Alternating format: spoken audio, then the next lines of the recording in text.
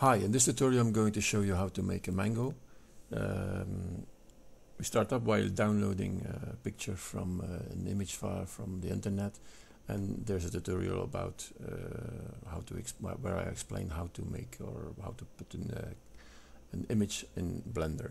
We start by adding mesh circle, and we're going to rotate it in X direction, so RX 90.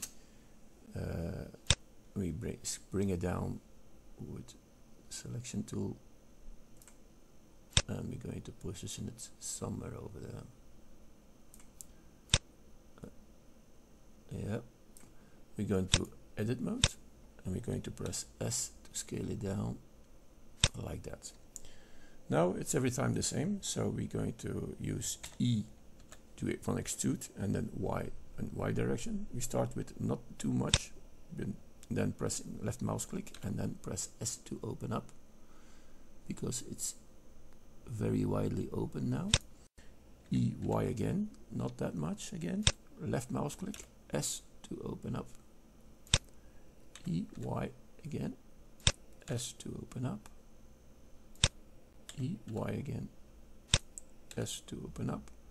And I'm going to follow the right this curve, and the other one we're going to play around a little later. So EY again, S, EY again, S, EY again, S, EY again, S, EY again, S. So it's always the same. Just pay attention that in the middle you can make larger steps. At the top you better shrink it to smaller ones, so you can follow the shape a little better. What important is also that if you're scaling that like this, put your cursor far from the center line, EY, because if you're now pressing S and you're outside, you can pretty much easier regulate what you want. If you're in the center, it's rather difficult where he flaps over to the other side. EY, no, we're shrinking them again. EY, S again.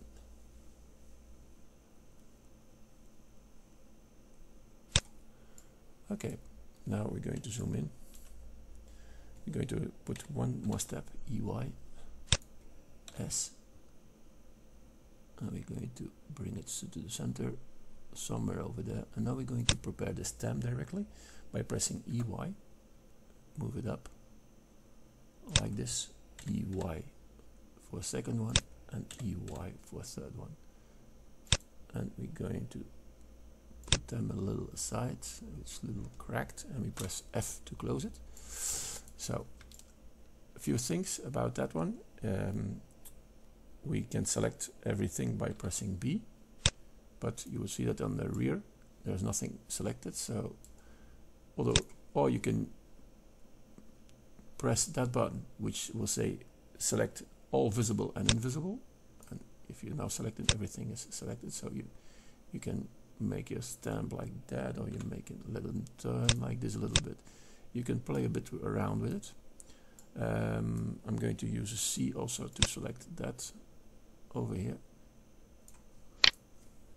Right click and it is gone. Now I'm selected too much because of the invisible parts, and I don't want that selected. We're going to move it a bit aside like that, and a bit down inwards, a bit aside and a bit down inwards. Okay, now we're going to have a look. We're repositioning it a little bit. Okay, I'm going to select that one, escape, pressing B, and we're going to move that aside a bit like this.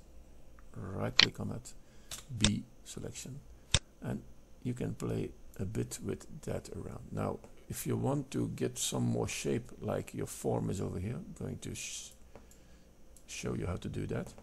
You select a few vertices by pressing 1 and holding down the shift button. A few like this. And now we're going to press O, and we're going to choose one axis, and we move it a little bit. Now you will see that there's a circle appearing. So I'm still holding down my left mouse key, and now I'm turning the wheel. And the bigger the more vertices will be moving around. So I can lift it like that, you see.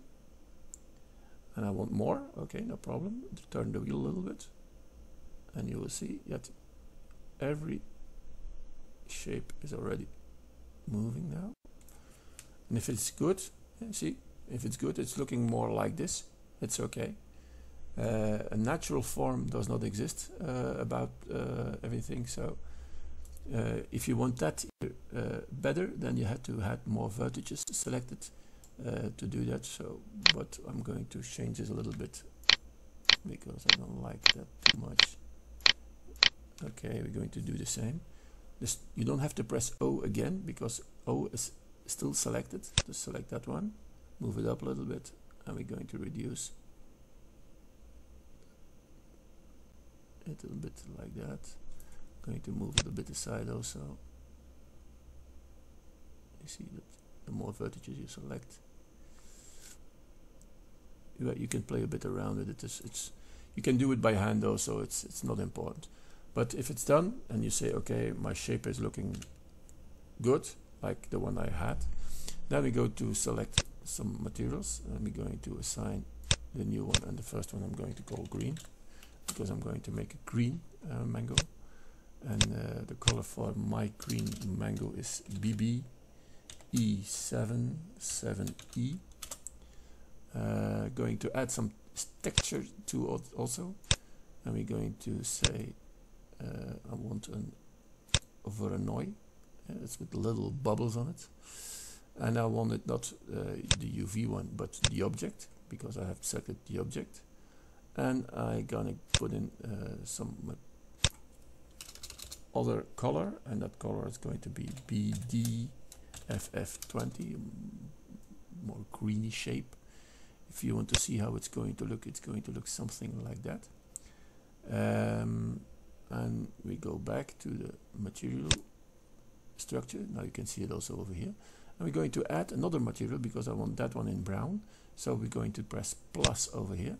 I'm going to say I want it in brown.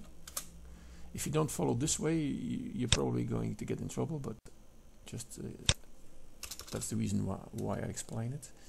So we're going to choose 43, okay, and we're going to now go in and going to say which one should have that color. So selected that vertex for, well, we're going to choose faces, for instance. We're going to take that face, and we're going to press C to select that face. Right click, and it's gone. We're going to move more like that. You could choose B to select. Yeah. I don't know if it is visible, you selected everything. If it isn't visible, you just selected that. To already assign that material to it, you can choose brown and say assign, and we have a quick look and see that this is looking rather nice, but underneath it should be also. So we're going to zoom in a little bit. We're going to use the selection tool C, and we selected the rear already. Okay, right click, brown again, and assign, and your mango should be looking rather okay. Now going to object mode, going to smoothness, like this. Going to have a look through the texture. Okay, solid back again, and we're going to put some light on. For instance, that one should be somewhere over here. A little more downsize, and we're going to say 3. Going to make a copy, Control D. I'm going to put the other one around somewhere over here, like this. A little down, and now we are going to have to the camera view. Thus we're going to press 0 on the num key, and we're going to, if you don't see that menu again, press N. We're going to say lock camera view. Okay, and now we can zoom in or out, and we want it, our mango, more like this. What I'm doing now is turning the wheel, pressing it up and down like you want, and if it's looking okay for you, a bit like that, then you can say unlock and pressing 0 again to come out of everything. Now you see that I made a mistake. See, this is not yet already closed. Forgotten about that. Just go back. Going to select it. Go back to edit mode, and we're going to select every edge of it. So edge selection. Right click on that one. Alt. Right click on that one, and pressing F to close it. And now come back to object mode. This is brown. Okay, no problem. Go back again and switch to green. Sign, and it is green. Okay. Go back to object mode, and it should be done like this. Okay, good. Okay, I think we're ready to render, so we go to the render. Pay attention that if you want to render correctly and you want it in JPEG, select JPEG. Also the output selected the corrected directory, and we're going to render. Got too shiny, and we're going to put the background also to select position. So we go back, going over here, and we're going to say delete the background. One possibility. The next thing is going to put the light a little more up and the sides like that. So going to more. I forgot another thing also. Okay, go back. The sky. Put it out, and the texture. That out also, and render it again. And now you see you got your Mongo with that void structure on it. So please, if you like it, like my channel or subscribe. Thank you for watching.